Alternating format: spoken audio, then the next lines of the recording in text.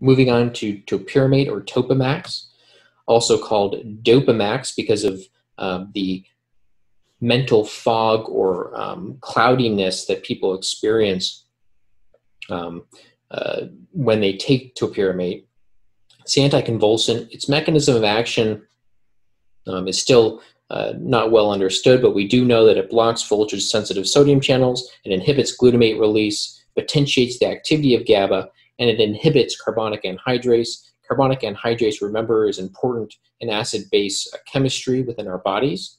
And the issue here is that when you inhibit carbonic anhydrase, what ends up happening is that you predispose yourself to kidney stones.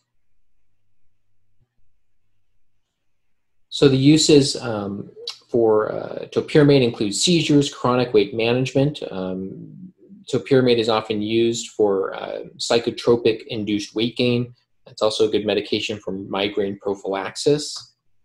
Side effects include metabolic acidosis and kidney stones. That's because of its effect on carbonic anhydrase within the kidney.